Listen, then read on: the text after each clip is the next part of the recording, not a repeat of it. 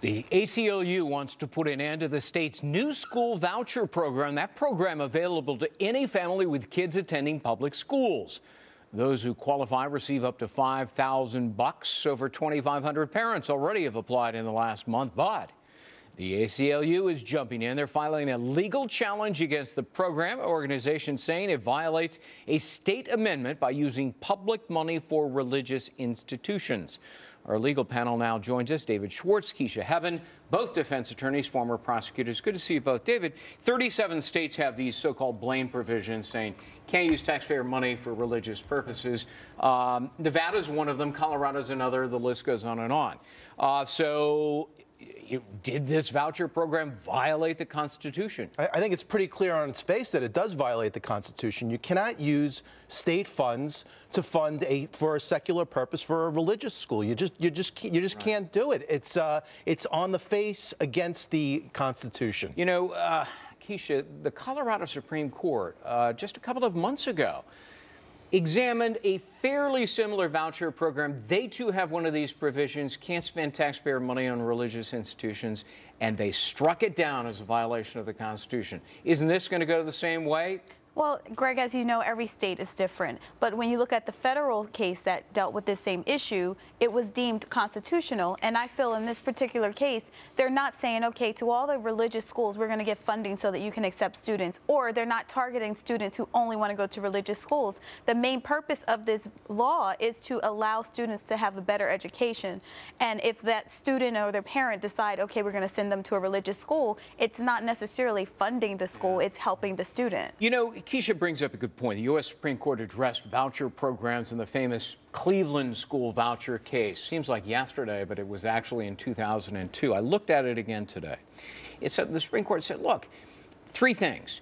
If there is a valid secular purpose, that is to help poor children who are trapped in these failing schools, then it doesn't violate the First Amendment. Second of all, if it's religiously neutral, that is, they have an alternative. They can enroll in other schools. And third, there are non-sectarian schools that are available as well. So how is this case going to end up in the Supreme Court? Because we have the Nevada Constitution here, and it's clearly a violation of the Nevada Constitution. But the Supreme Court overrules. And Keisha, you make a great argument. She's a great lawyer. But the bottom line is, it doesn't matter if, yeah, the main purpose is education and a little bit will go towards religious. It doesn't matter. Sure. If a dime goes towards religious, a religious school or a secular education, the Supreme Court seems to say nickels and dimes, it's okay, just as long as predominantly the majority of the taxpayer money isn't being spent on religious purposes. And as the Supreme Court case stated,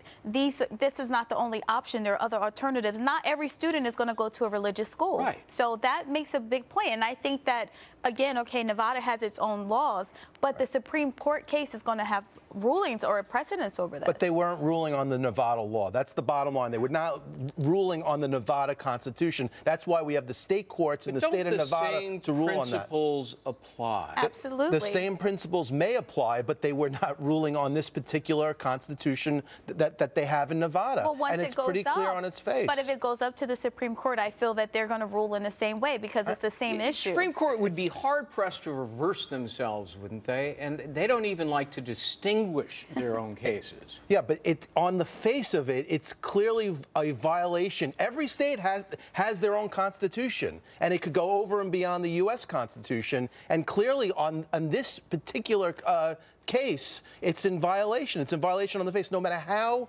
good the program may be. I think it's a creative argument the state of Nevada is now making. Well, technically, the money isn't being spent by us, the state, but rather it's being spent by the parents, and thus we're not violating the Constitution that says state can't spend it for religion. Well, Greg, if you think of it this way, whenever the government funds any family or any program, they don't have control over where that money goes after they give it to someone. So if someone's on welfare and they use that money to donate something to their church, well, aren't how you can you cheating track taxpayers that way? Well, I mean, the purpose was to go to education. If they're spending it on something else, that's not right. Right, but what I'm saying is there's no way for the government to control where that money goes once they give it to the person. Okay, gotta go. Okay. Thanks very much. Thank you. David, Keisha, Thank you, Greg. Molly?